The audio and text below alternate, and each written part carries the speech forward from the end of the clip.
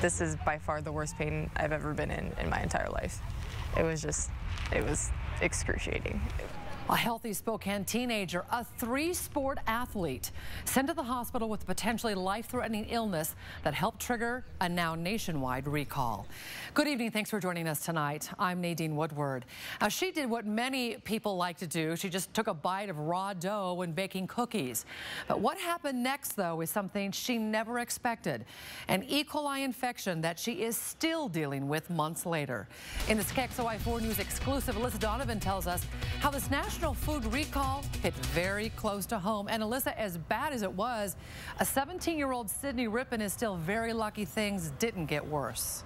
Oh, that's right. And Sydney spent about a week here at Sacred Heart, where doctors told her if it weren't for her athletic build, this illness likely would have killed her. Instead, she is slowly recovering today, and she is likely going to get better in several months. It doesn't take much. They say it's just one bite. It's just like one tiny bite. That bite of raw cookie dough Sydney Rypien ate in February has cost her.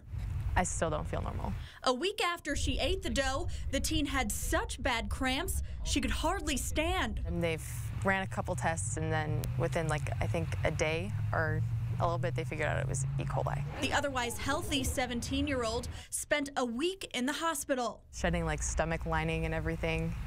Yeah, it got bad, and I lost a lot of weight. This week, Rypien learned how she contracted the deadly strain of E. coli. They think it's associated with flour that was in the cookie dough. Health officials have tied Rypien's E. coli and more than 30 others nationwide to General Mills flour. Today, 10 million pounds of flour have been pulled from the shelves.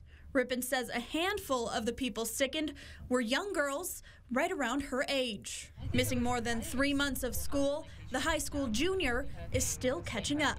My teachers are really understanding, so they are giving me a little bit of leeway with that too. And I'm doing my work. I'm hard cramming it out as much as I can. But everyday tasks are harder now than they've ever been. Everything that was easy for me to do, like volleyball and just any kind of sport activity, even just going out and hanging out with friends, it's harder to do. And my energy is just drained. The effects of the illness could last up to a year, but she's grateful the recall will stop others from feeling the pain that she is still dealing with. This is by far the worst pain I've ever been in my entire life. And Rypien says as she's recovered, she's started to eat a lot healthier, and she's going to continue those habits so that she never has to feel anything like this again. She also hopes to educate people on E. coli, informing them that it's more dangerous than a typical foodborne illness and it can cause more long-term effects. Reporting in Spokane, Alyssa Donovan, KXLY4 News.